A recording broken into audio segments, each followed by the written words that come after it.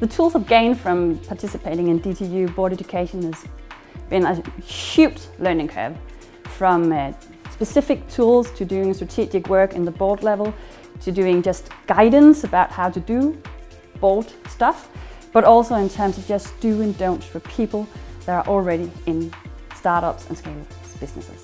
The learnings from the DTU Board Education has been about the board functioning, the board responsibilities, and how the board should work with the executive leadership of the company.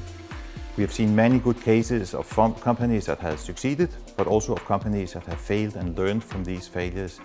We have actually exercised board work with real companies and gotten learnings from that as well. So it's been a really good journey, and I feel very prepared for a board future for me.